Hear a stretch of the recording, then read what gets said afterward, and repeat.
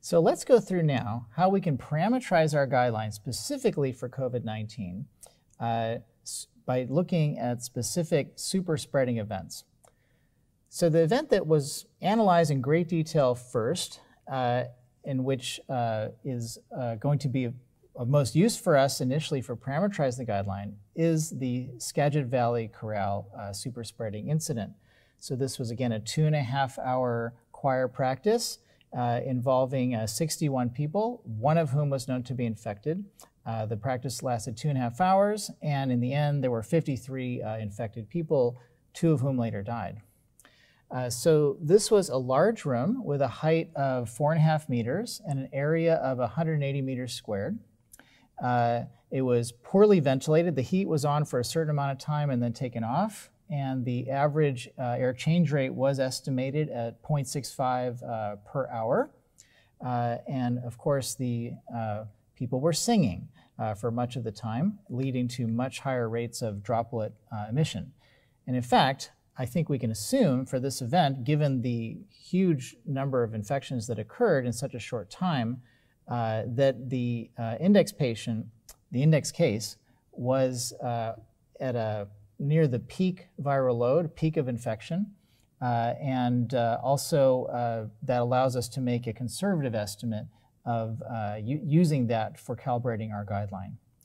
So if we look at the figure here, we can see the droplet distributions taken from experimental measurements of Murowska et al. In 2009.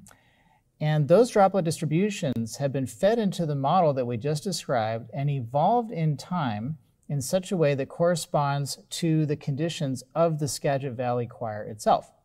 And so what we can see is that the droplet distribution corresponding to singing, or the closest approximation of singing, which are measurements of voiced ahs from the original experiment, that distribution is much bigger than all the others. It has a very broad tail to somewhat larger sizes, but it has a peak just below 1 micron. Similarly, the other types of activities measured in the original study, which correspond to, for example, whispered ah, or speaking, or in counting of numbers, for example, or various forms of breathing through the nose and the mouth, or only through the nose, all those distributions have much lower sort of magnitude or number of drops. And this is also drop volume. We have accounted for the size of the drops as well. So it's the total droplet volume per total volume, or volume fraction. And the peak of all the distributions is in a similar place just below 1 micron. So again, corresponding to the aerosol range. And it's important that we take those droplet distributions and evolve them in the Skagit Valley Choir space, so that then we can figure out which of those droplets survived and would be in the air and would be then corresponding to the airborne transmission and can be compared with the actual spreading events that occurred using the Wells-Riley model. So this is a short amount of time. We're going to assume there was no delay caused by incubation, but rather people were getting infected but not passing it on to anybody else, and so we will use the Wells-Riley model. So when we do that fitting, we come out with a value of CQ, the number of infection quanta per volume in the exhale breath of the infected person, around 900 quanta per meter cubed. A published study of Miller et al. Came to a similar conclusion of 870 quanta per meters cubed. And so we can take that to be a reasonable value for singing. Now, if we go to the next figure, we can include all of these estimated total quanta concentrations corresponding to different hypothetical forms of respiration in the Skagit Valley Choir and use that for rescaling. So we can say the choir was actually involving singing, and that gave us a number around 900. And then if we rescale, the other amounts of respiratory droplets corresponding to different activities would have correspondingly scaled values of CQ.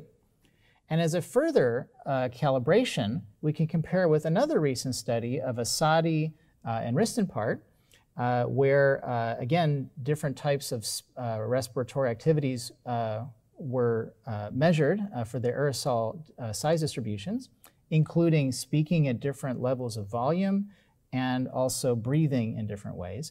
And if we line up two values that correspond to sort of intermediate speech as a calibration, then we find that the quanta values that we infer, the CQ values, for both of those independent studies of respiratory droplets really correlate nicely across different types of activities, from breathing to speaking to singing, allowing us a consistent definition of CQ, again, for a situation corresponding to most likely peak infectivity. So we are talking about sort of the worst case scenario in order to derive a conservative guideline. It should also be noted that the median age of the choir members was 69.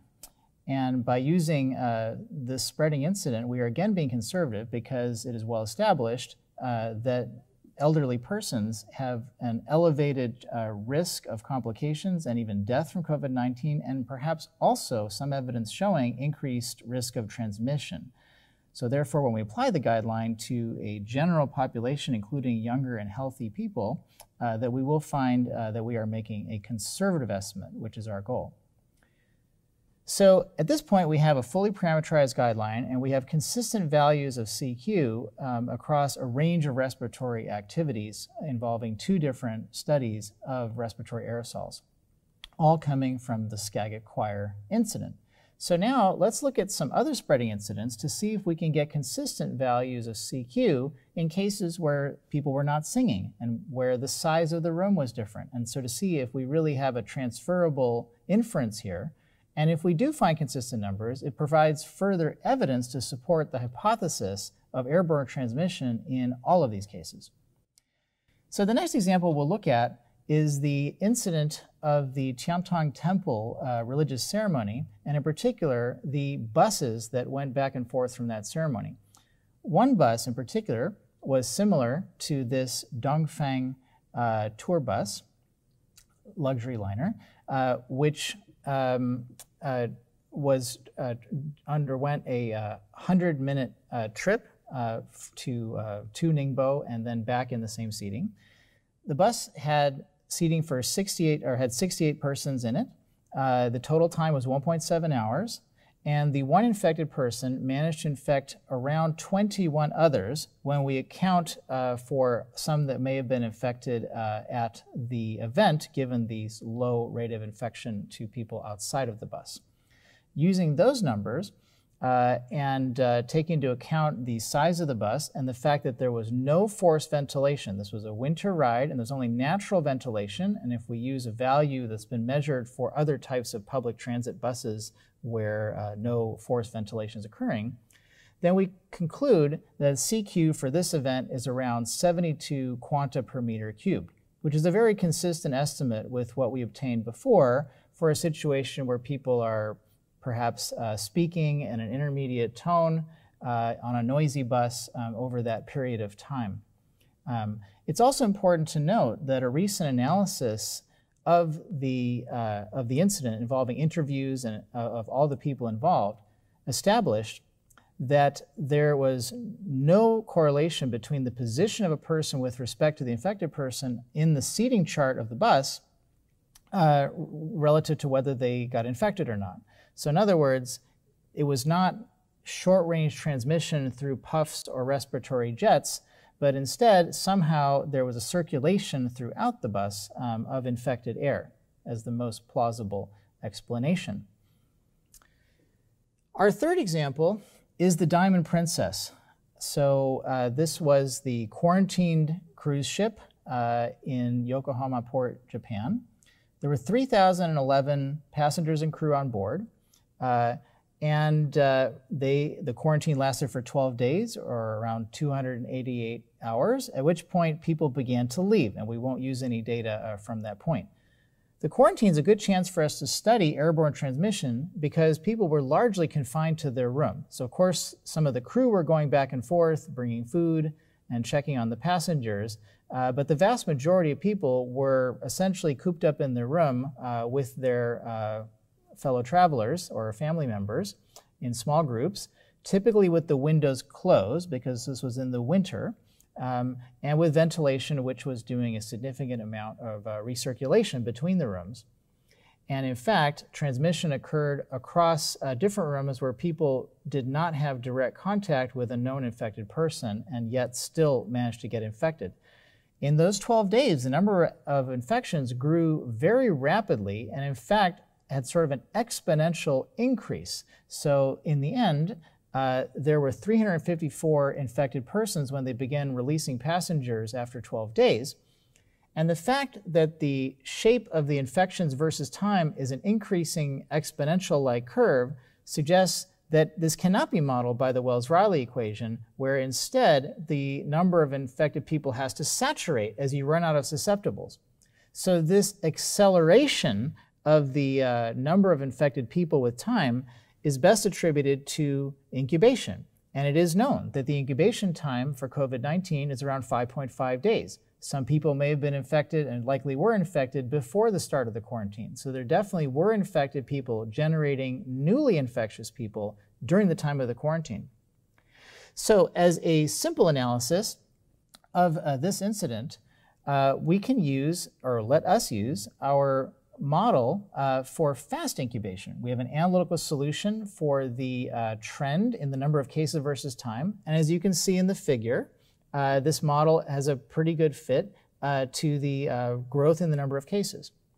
And if we fit that model and infer what is the value of CQ, then we come out with a number around 30 quanta per meter cubed. Again, very consistent with all the other inferences and basically consistent with light activity, light's normal speech, and sort of resting breathing that was going on in the ship. Now, there's definitely could be some debate over the way that we've just analyzed the ship, in the sense that we have analyzed it from the perspective of a well-mixed ship. So we're assuming that the infectious aerosols were spread throughout the ship uniformly. So that is obviously a gross estimate, very crude. On the other hand, we get a very reasonable result. And there is evidence that transmission was occurring through the vents, through the hallways, and through the air to large numbers of people. And so the fact that we get a reasonably consistent number of 30 quanta per meter cubed compared to all of our other estimates does support the idea of airborne transmission occurring in a somewhat uniform and well-mixed fashion across the ship. Yet another inference we could make would be to look at the initial spreading of the epidemic in Wuhan, China, where it first originated. So there have been a number of studies of the initial spreading, and the reproductive number of the spreading of the disease, R0, has been estimated to be around 3.5. In fact, there's a range of estimates from that time period given the sort of somewhat limited data, but that's the an agreed upon average number. Now, there's an interesting thought exercise we can do looking at that number. If we make the assumption that the majority of transmissions occurred indoors in people's family homes or apartments. So if we take the time period for the spreading of the infection in our analysis to be 5.5 days, which is the average incubation time, and we use the average size of a Chinese household in that region of 3.03 people, and we assume an average size of a Chinese apartment for that size family of 90 meters cubed, and we also assume measured typical natural ventilation rates for this time of winter of around 0.3 per hour, or 3-hour air change time roughly, then interestingly enough, from that analysis, we find CQ, again, is 30 quanta per meter cubed, the same as the number that we got for the Diamond Princess. So again, this is a very crude estimate. This analysis is even more crude than the analysis of the ship. We're looking at the entire population of a city, and we're assuming that the spreading is happening in people's homes when they spend time together for long periods of time, sharing indoor air, which is typically not very well ventilated, and not wearing masks, importantly. So at that time, people were absolutely wearing masks outside the house. And in fact, for much of that time, people were confined to their apartments, even under threat of force from the authorities. So people were definitely spending a lot of time in their homes with their families, And it's interesting to observe that despite that quarantine, that the spreading still occurred fairly rapidly, and it occurred in a way which is consistent with indoor transmission in people's homes. So if we take all of this analysis and come back to our figure of CQ values, again, that's the number of infection quanta per meter cube of exhaled breath for an infected individual, then we can put our inferences for the Ningbo bus, the Diamond Princess, and the Wuhan outbreak on the same plot as the values we inferred by rescaling the value of 900 for the Skagit Valley Corral. And what we find, again, is a very consistent set of estimates over a range of respiratory activities, which tells us that the CQ is around on the order of 10 or so, or tens for light activity and resting breathing. It's in the range of 10 to 100 or maybe several hundred for speech at different levels of volume, which roughly the number of droplets is known to increase roughly linearly with the decibel level of speech. And then singing as a more, obviously a much greater release of particles and aerosols, and that's at a much higher level in the many hundreds.